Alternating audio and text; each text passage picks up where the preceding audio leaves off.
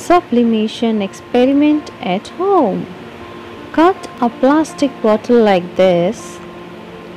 Take some crushed camphor or naphthalene in a bowl.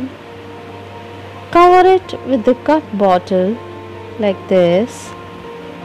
Shape a little flour dough and seal the bottle's bottom.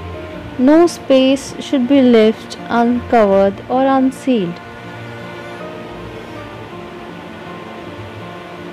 Keep the setup in sunlight for at least 3 hours. After half an hour, the color of water starts changing, as you can see. After 3 hours, you can clearly see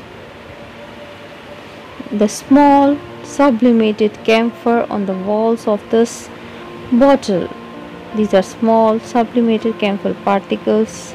Now remove the seal to find the beautiful sublimation inside this cut plastic bottle. Wow! As you can see, when I touch this, the powdered camphor is there. This powdered camphor is stuck on my finger. Instead of plastic bottle, you can use a small empty glass also to do this experiment.